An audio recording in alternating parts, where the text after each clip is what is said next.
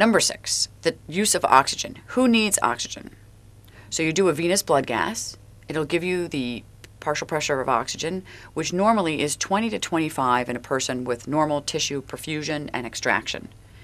There's a very good, dense book by Von Arden on multi-step oxygen therapy, and it was written in Europe, and it discusses patients who have endothelial damage and swelling from chemical exposure, which also could be mycotoxin exposure, and they offload oxygen inadequately into the tissues and organs, and therefore have too much oxygen left in the vein when it goes back to the heart. So the PO2 in the artery is 100, it should be 20 in the vein, and that 80 is used up in the tissues. When people have a venous blood gas with a PO2 over 35, 40, 45, this is somewhat a good gauge of how sick they are because of the effect on the vasculature. People above 45 are really quite ill, and I usually say that we should treat people about 30 or 35. Some people walk around with a venous PO2 of 35 and think they're totally fine, but it's actually not normal. When I was treated, my venous blood gas showed an oxygen of 75. Hence, I had this severe hypoxic mitochondrial damage on electron microscopy because the oxygen delivery was so poor. So on oxygen and how to give it. The setup and diagram from Dallas can be attained at this phone number. There's a non-toxic Tygon tubing, a ceramic mask, a non-rebreather reservoir made of cellophane, and a wood frame which doesn't bother the patients at all. There's also a humidification bottle so that the air is moistened and doesn't dry out the airway. It's given for 2 hours a day for 18 days, and a repeat VBG can be done after day 9 to see if you're getting some improvement, and after day 18. I've noticed that sometimes the results can be erroneous and be abnormal, and you need to let the patient be off oxygen for a week before it settles down. The patient can exercise with oxygen on a bike while they're breathing the oxygen, which can be useful to drive the O2 more effectively into the tissues.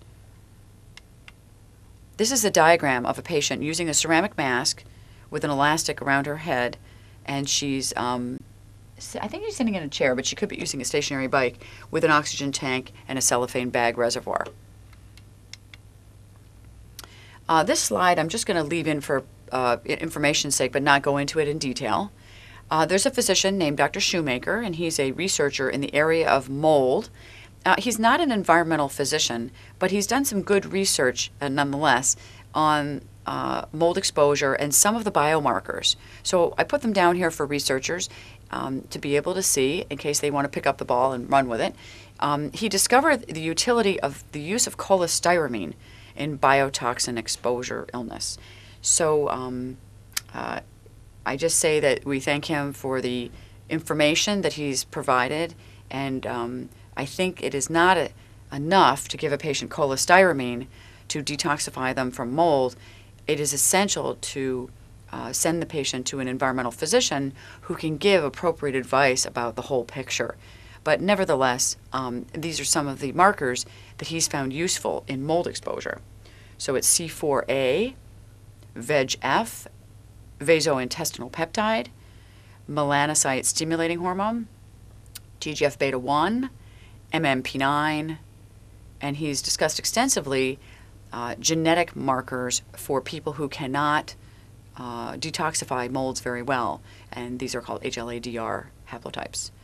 He also looks at leptin levels, and he gets a von Willebrand's profile in some patients. So we'll discuss that maybe next year. Number 7 is nutrient therapy. So I'm going to just go through the details of what is an IV vitamin drip about. First of all, it gives you a huge improvement on an immediate basis. It enhances detoxification and prepares the patient for sauna, which will further help to lower the toxic load or body burden, which is one reason they are so ill. I check his G6PD level before giving vitamin C in case there's any chance, especially in blacks, I believe, that there is a possibility they will have hemolysis if given high-dose vitamin C above 15 grams. Once that is normal, I get my preservative-free supplements from Abrams Royal Pharmacy in Dallas or other suppliers. Get glass bottles of sterile water or half-normal saline in 500 cc's. I remove 100 cc's of sterile water so there's room for the vitamins. And then I add 15 grams of vitamin C. I use Merit. Then I use 1 cc of B5, B6, B-complex, B12, which is 1,000 micrograms, trace minerals, selenium, and zinc. The magnesium is 2.5 grams or more.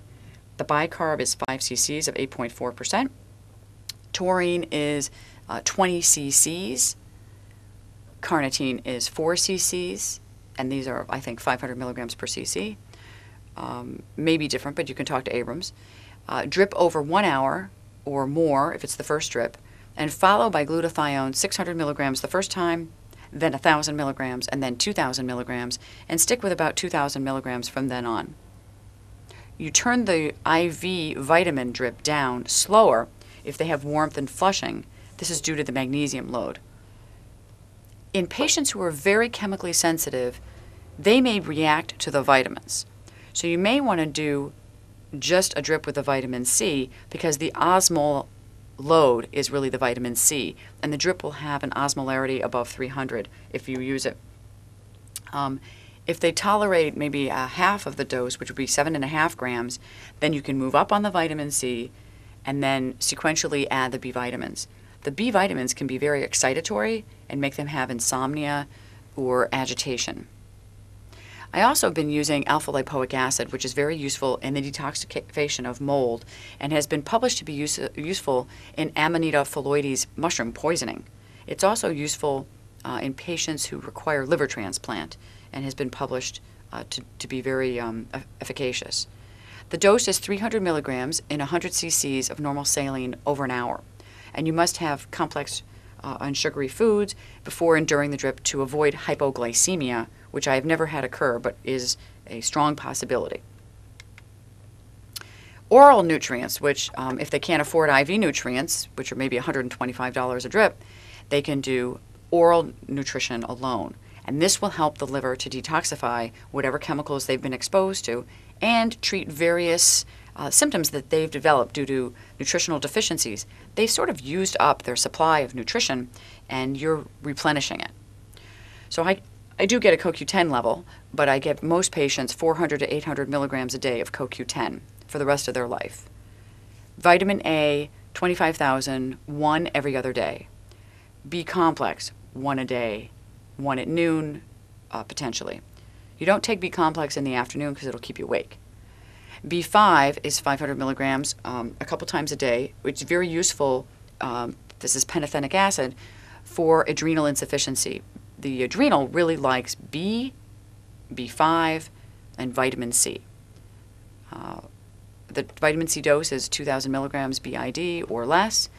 Vitamin D is 2,000 to, some people need 15,000 units a day of vitamin D because they have celiac disease and are losing their fat-soluble vitamins.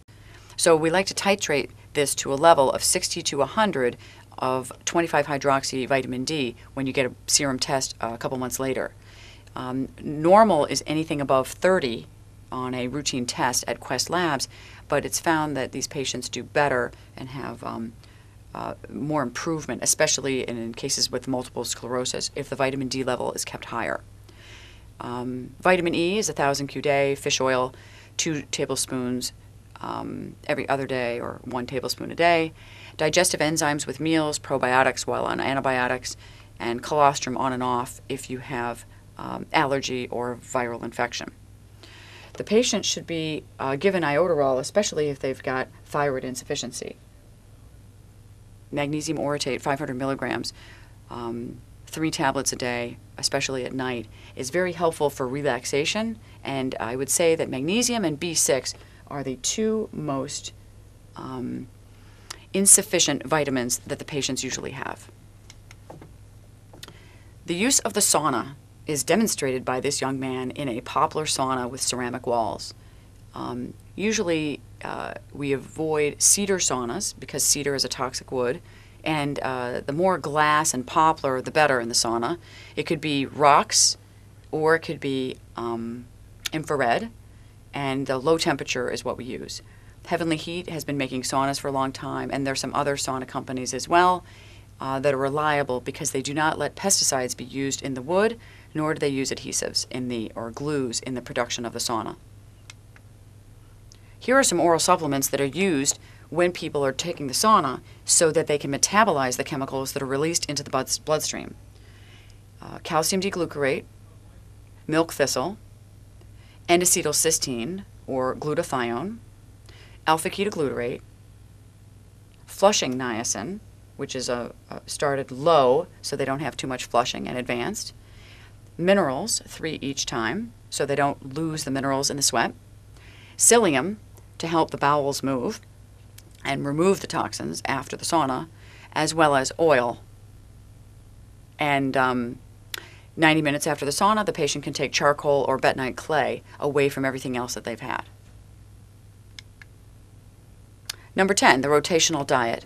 There are many books on this subject, and Randolph et al. Has gone into great detail. We won't discuss it very much right now, but I thought it was interesting that somebody quoted or paraphrased Hippocrates.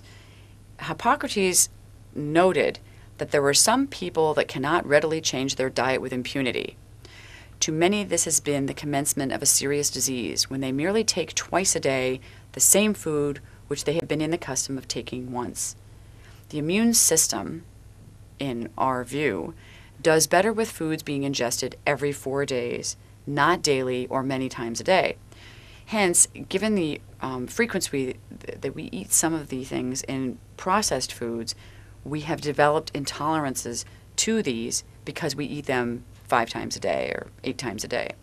Corn syrup would be, an example. Gluten, soy, egg, and milk.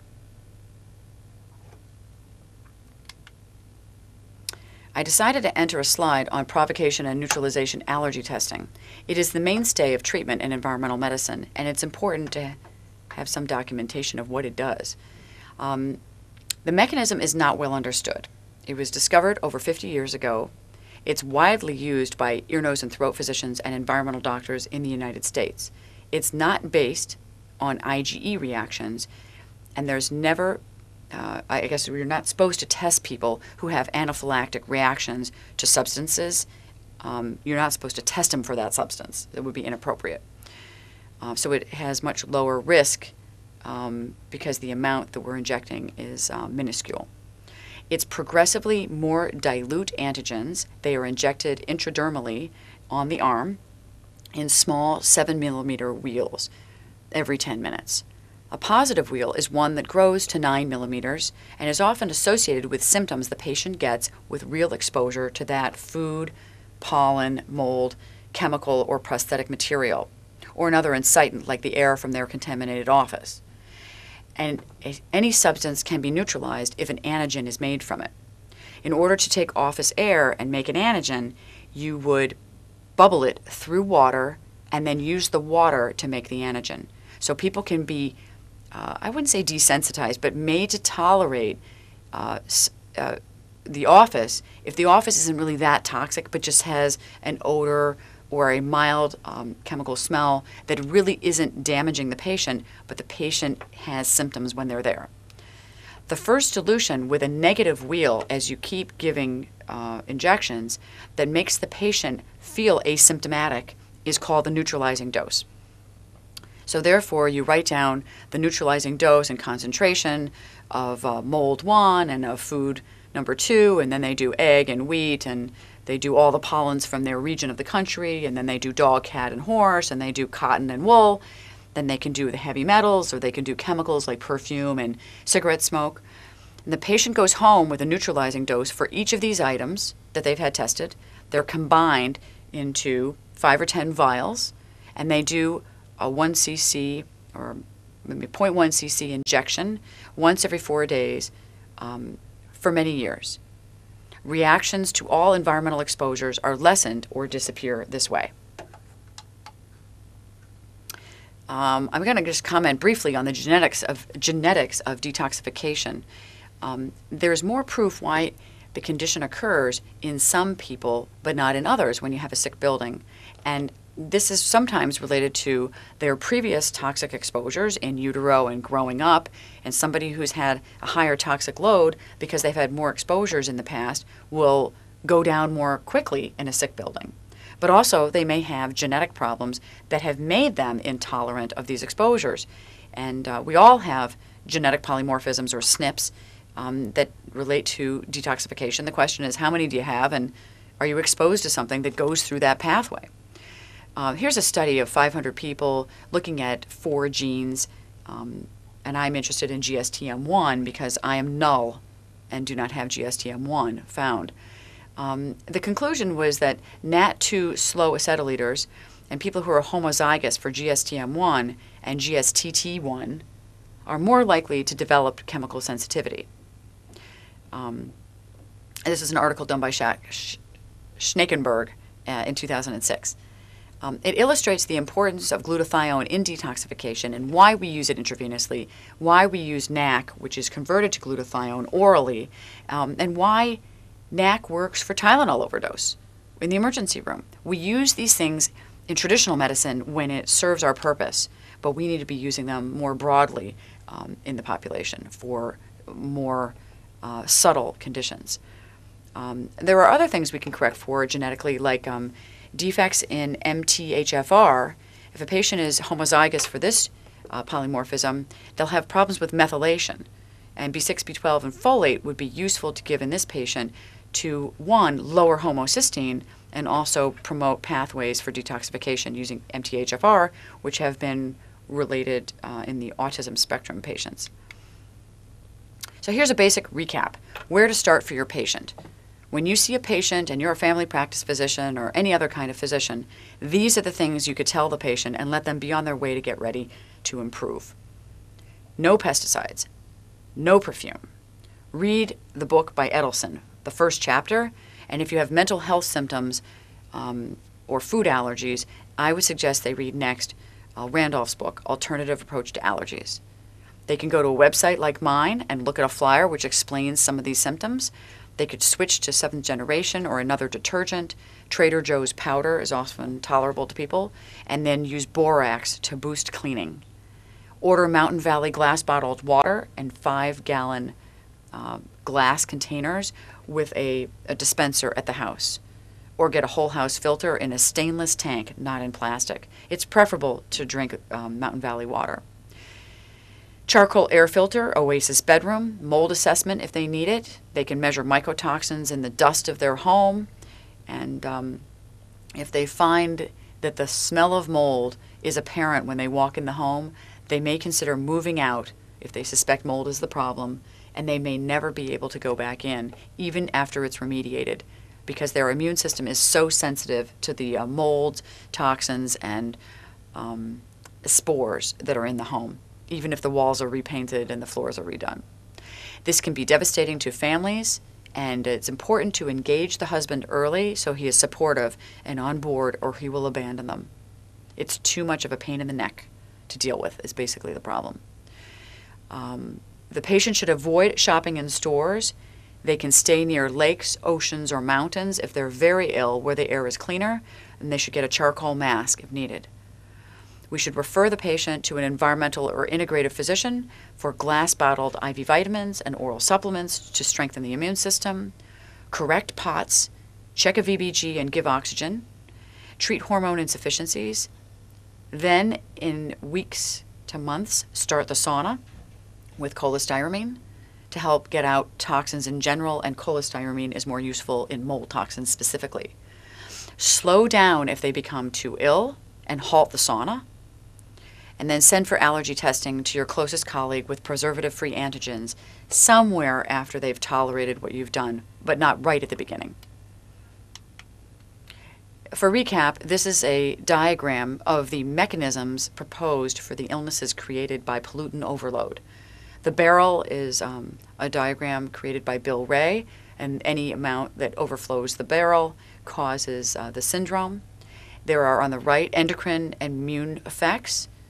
and this leads to effects on the vasculature and blood vessel deregulation, inflammation, spasm, edema, and leakage through the capillary bed. The patients can get bruising, purpura, and petechiae, clots. They can get fibrosis, and they have a high incidence of vasculitis. They can also get autonomic nervous system deregulation, as I've discussed in detail. So let's recap the injustice. There has been a parade of diseases that have emerged from the shadows of denial and neglect, and their actual physiologic causes were identified quite some time later.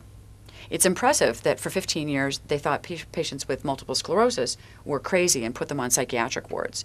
Parkinson's disease was thought to be non-physiologic, as well as rheumatoid arthritis, asthma, stomach ulcers were stress-induced, of course, ulcerative colitis, and lupus. These were all regarded as psychosomatic or in some similar category until their actual causative mechanisms were identified. And think about it, autism was blamed on the icebox mothers by psychiatrists. So we see that it has been a pattern in medicine to blame the patient first instead of presuming that the patient is correct in their symptoms, and it is our job to figure out why they have them and what to do. I think that especially in diseases that occur in women, men in medicine have not been listening to us, perhaps until today. The education of young doctors is essential in the effort to make medicine more responsive to individual sick patients' needs, and we are not treating sheep. We are treating individuals who want to get well. We do not have to have the same treatment for the masses. The public needs to demand insurance coverage for treatment that gets to the cause, not just for decades of medication that could be avoided if the cause was found. And this is my diagram about environmental medicine being comprehensive on the top and on the bottom, that it's individualized. And I see it as the umbrella over all the other types of medicine, which I will list. Allopathic could be considered the stalk that supports the whole structure. You must learn allopathic medicine in order to practice any integrative or environmental medicine. And then integrative, functional, anti-aging, holistic, naturopathic, energy medicine, and autism medicine all are under this umbrella. And whether we call it environmental medicine or call it comprehensive medicine, I think it's the preventive medicine of the future. I'd like to recap on the Environmental Health Center of Dallas. It was started in 1974. Bill Ray, who treated me, has treated 30,000 people over 3 decades. He recently received funding from the Army to treat Gulf War veterans at his center. The medical board went after him because insurance companies wanted him out. They retracted their investigation last year, and he was cleared. There were no violations on his part. I guess those on the cutting edge are always initially unwelcome to challenge the status quo, and Galileo is a good example. More clinics and hospitals are needed where research and treatment can move the field forward. They should be constructed of non-toxic materials and prevent air pollution from entering the building to a great extent, so that we can study the effects of foods and chemicals on the patient's symptoms and do research and treatment this way. And I'm counting on physicians like yourself to be the key of the future of medicine. Visit the clinic, attend meetings at the Academy of Environmental Medicine, and incorporate what you learn in any field that you choose, or go into the field yourself of environmental medicine. Once learned, there is no going back. In conclusion, I thank you very much for having me speak today, and I welcome your questions and follow-up calls. It's impossible to cover the whole field in a lecture or two, and there is much more data to support the science behind this, but that's really not today's lecture. Environmental medicine is really one talk, but you can handle a specific talk on mold or postural orthostatic tachycardia syndrome and adrenal insufficiency could all be divided up into specific lectures, obviously. I run a nonprofit called the Preventive and Environmental Health Alliance, which strives to educate and assist patients and change policy and education in medical school. There is my website, environmentalmedicineinfo.com. My email is lisa@naj1.com. and my phone number and cell are also listed.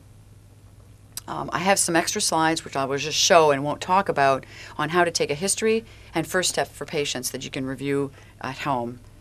I can email you PowerPoints, or they may be available at the University of Pennsylvania if you want more information. Here are a couple other slides, and thank you very much.